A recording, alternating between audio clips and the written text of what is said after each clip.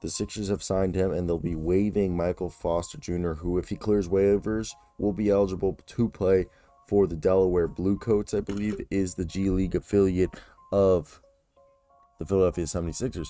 But let's get you guys caught up on who this man is. Saben Lee. All right. This is a guy who recently... We going? Oh, yeah.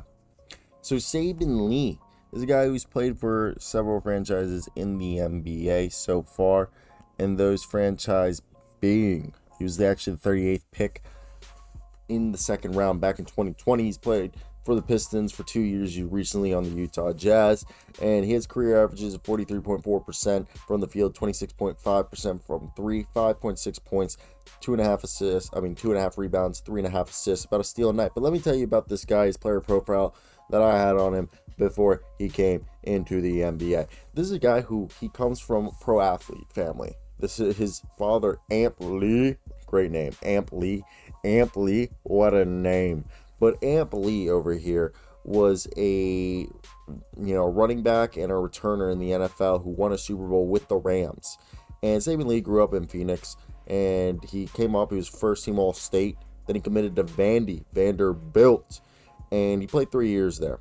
And he was a guy that he started next to Darius Garland early and as a sophomore, then moved to the lead guard once Garland got hurt, and he got a chance to run his own show after Aaron Nesmith got hurt in 2019 and really went off. In college, he ended his last 15 games in college averaging 22 points a night. So we even seen this guy be that athletically turbocharged athlete that he has. He showed that he's arguably one of the most athletic guards in the NBA. He literally shoots out of a cannon sometimes in a pick and roll and can get downhill like the best of them. There's no doubt that Saben Lee has the ability to leap around the rim. He has this easy bounce off 1 foot and can just finish above the rim with the best of him. Honestly, he's just a freaky athlete and has worked over the last couple of years on how to use that athleticism to his advantage by changing pace, such as with an in and out dribble. He's very, very fluid with his hips to change direction, and he's still working on just adding a few more moves off the bounce, but I don't really have questions about him getting separation. He just does such a great job of breaking down defenses and getting live into the paint. And on top of that, he finishes at the rim and draws a ton of fouls for being a guy who's primarily played off the bench. And I think that's, I know there's been questions because when he gets swallowed up by defenders, he's not a great shooter, and it takes him a bit of time to load into his shot as he has a slight hitch at the top of it. Confidence, though, which is important problem, is he's got great confidence, and he's not great at in between game or floaters, but he's a good backup point guard. It's just he doesn't have consistent strong vision. He has good time at hitting the roller, but I don't think he does a great job at looking outward on driving kicks.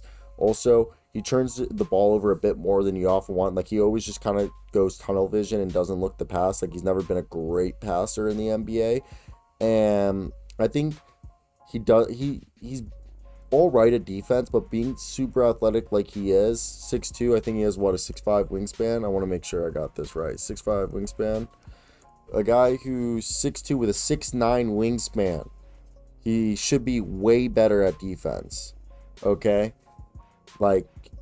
You would lead him to be at least Pat Bev on defense with these crazy tools, but he's a guy who shows real flashes, and if he turns it up defensively, he has a shot at being a high-level backup point guard, and that's why he's a priority as a guy that they wanted to bring in on a two-way. So that's where I want to hear your guys' opinions in the comment section. What do you guys think of Saben Lee? Did you guys like this pickup?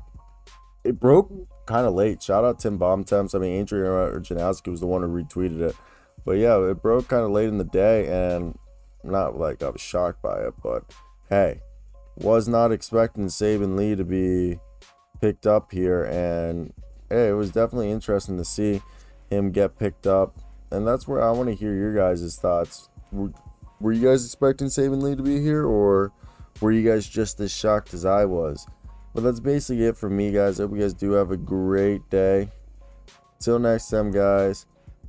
Peace. Ooh, ooh, ooh. I'm gonna go now 'cause I can.